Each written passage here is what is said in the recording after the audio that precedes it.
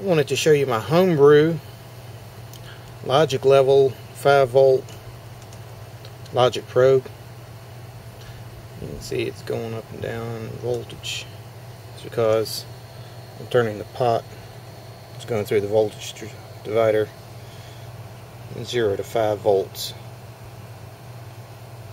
And it's got a resistor right here. Whoops.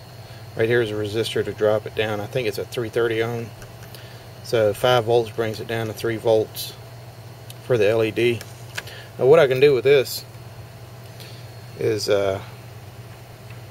just use the pin to check for presence of voltages on the project.